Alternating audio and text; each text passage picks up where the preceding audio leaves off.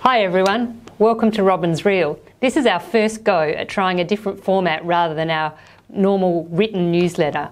We're going to put it on YouTube so you can watch it from home or from anywhere on your mobile device, and hopefully it will make life much easier for getting information to you. The first thing I wanted to talk about today was the new Innovative Futures program, or IF.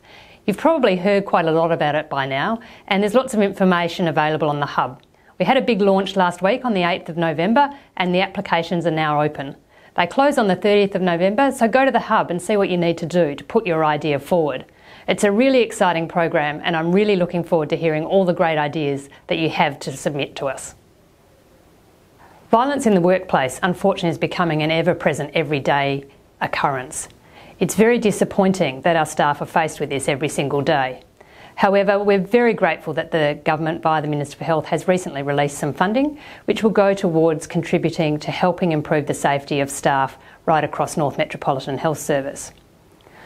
Whilst we're thinking about violence, it's important to remember that violence also can impact our staff in a family situation, either through patients they come in contact with or directly.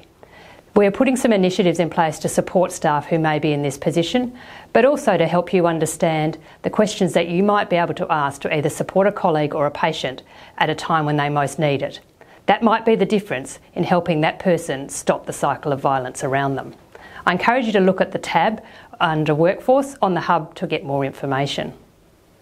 Another one of our new initiatives relates to recognising the service of our employees. We've got lots and lots of activity in this space, starting off with the Employee of the Month and Employee of the Quarter awards, which you'll be familiar with, which now have some consistency right across North Metro. You can nominate people at various times for that, and you can find the information on the hub. We've recently now introduced the Going the Extra Mile award, which has a number of categories for which all of our staff will fit into one of those categories. It's also the opportunity to recognise teams and their contribution to the healthcare environment or to supporting their colleagues as part of that pathway. Again, information's on the hub, nominations are open, get online and have a look. Often the nomination is equally important to the actual service act that the person's done. It takes time to nominate someone, and I encourage you to think about your colleagues around you. Over the coming weeks, we'll also be recognising employee length of service.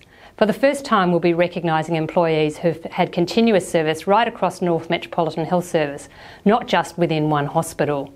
This is a really exciting initiative, as it means more people will now be able to be included in being recognised.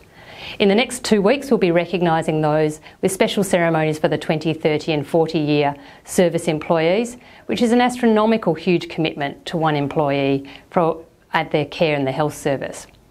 As we approach Christmas, we'll recognise those who have committed 10 years service to North Metro through the local Christmas functions, and that will be a really great event for those people to be recognised also.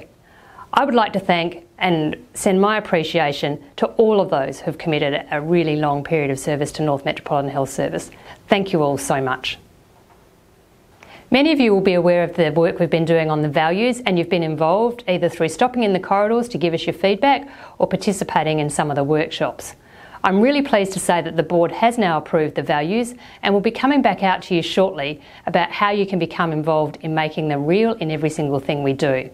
I am able, however, to tell you what those values are that you decided upon: care, respect, innovation, teamwork and integrity. You've told us they're important, and we've heard what you want them to mean. So we look forward to making them real, bringing them to your departments and seeing what you want to do with them next. Finally, as Christmas approaches, it's a great time where we have the ability to be able to give back to our community. As we do every year, we'll be again supporting Food Bank with donations of food to support those in need over the Christmas period. We've also got a new initiative for Kids in Care, where we'll have the opportunity to provide Christmas presents to children who otherwise may not receive one. If you think you'd like to participate, more information will be coming out shortly. If you're still listening, this is our first go at this, and it might be a bit sketchy and jumpy, so apologies for that. If you've got questions for future ones about things you'd like to hear, drop us a note and we'll try to accommodate that. Look forward to talking to you again soon.